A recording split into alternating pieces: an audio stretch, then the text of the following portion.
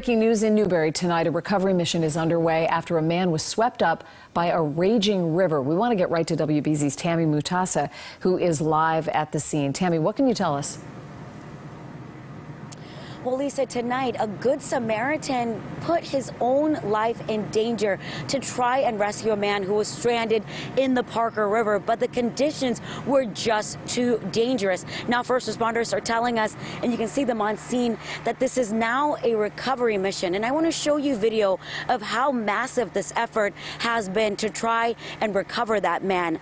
Newbury first responders say they got an urgent 911 call about a man stuck in rapid-moving high water current. The Good Samaritan's family says a neighbor banged on their door yelling that they saw a man in trouble. So 46-year-old Jeffrey Nagel ran and jumped in the freezing river trying to rescue the victim, but he couldn't reach him. Thankfully, the Good Samaritan got himself out of the cold water before he became a victim himself. Right now, dive teams say they have eyes on the victim in the water, and the effort is to recover the victim as best as possible. We spoke to the mother of the Good Samaritan who tried to help. She says the victim was desperately clinging to a tree limb in the river.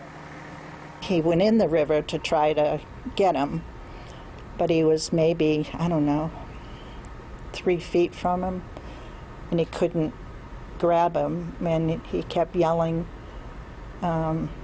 let go. I think he was holding on to the tree that went across the river. So my son ran home to get a ladder, and when he got back, he had drowned.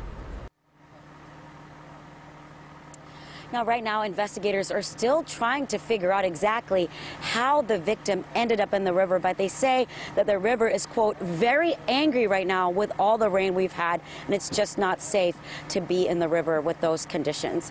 For now, live in Newbury, Tammy Mutasa, WBZ News. What an effort that Good Samaritan made. Tammy, thank you.